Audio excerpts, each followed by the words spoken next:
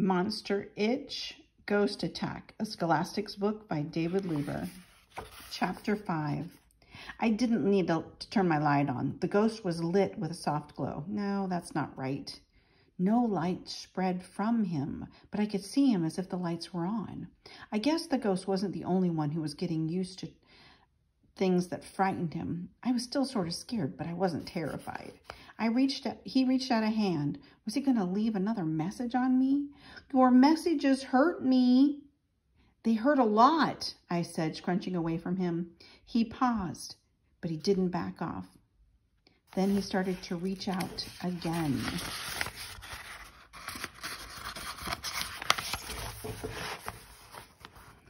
I'm only a kid, I said. It's bedtime. I can't go running around right now trying to help you. I'd get stopped by the first adult who saw me. If you want Sarah and me to help, wait until morning, okay? This time the ghost backed away. I guess he understood me. Great, I thought, as he passed through the wall. Now I'll never get to sleep. But to my surprise, the next thing I knew, it was morning. I checked my arm. The blotches had faded a lot, but they were hard to miss. My grandparents let me help make breakfast. I like to cook, and I especially love making French toast. The only tricky part was that I kept having to shift and turn and move around the kitchen so they didn't notice my arms. I had put on a long sleeve shirt, but I didn't bring any. Right after starting eating, I felt that familiar itch. I looked past Sarah at the bottom of the steps. The ghost was there, moving towards me. The rash started to bloom. I'll help, I shouted. I already said I would. Oops.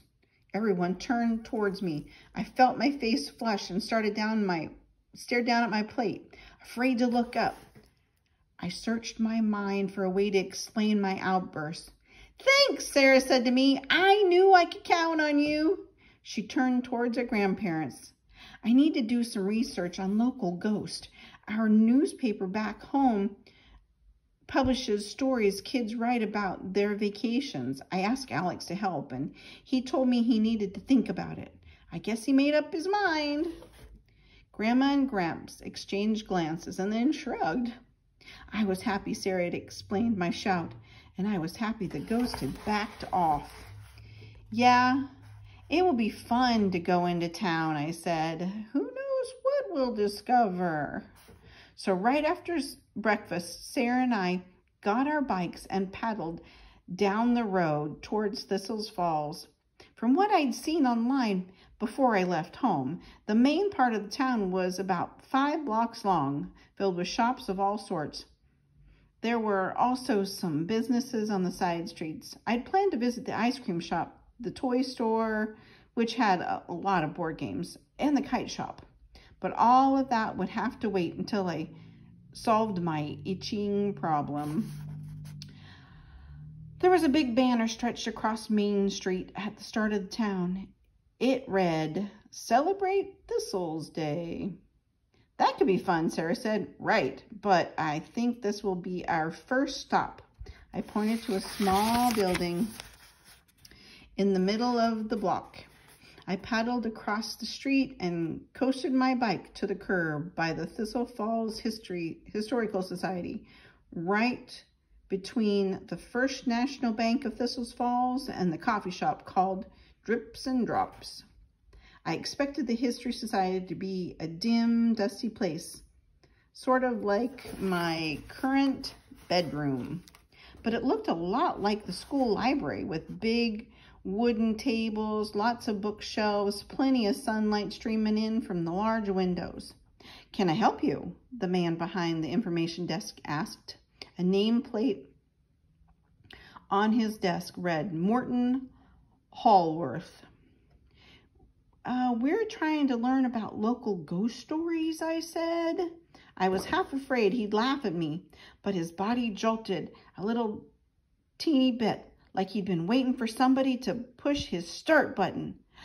Excellent! He had a whole section dedicated.